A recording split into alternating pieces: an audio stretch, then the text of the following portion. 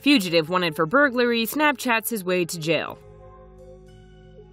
Police in Fairfield, Maine, arrested 24-year-old Christopher Wallace on Sunday after the fugitive gave himself up twice via Snapchat.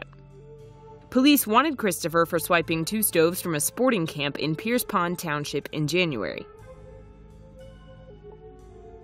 Their search kept coming up short until Christopher Snapchatted that he was home in Fairfield and one of his friends called police. 2 sheriff's officers and 2 cops showed up to the home on Sunday evening. A girl named Erika let them in and they did a sweep of the house.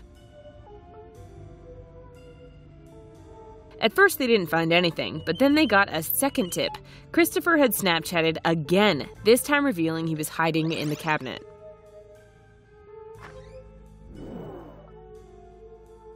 The sheriff's office later shared this post on Facebook, explaining Christopher was removed from the cabinet and placed under arrest. Police arrested Erika Hall as well for hindering apprehension.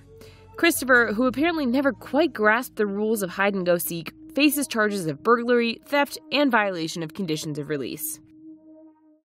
Your smartest, most insightful comments can win you $100 only at TomoNews.net.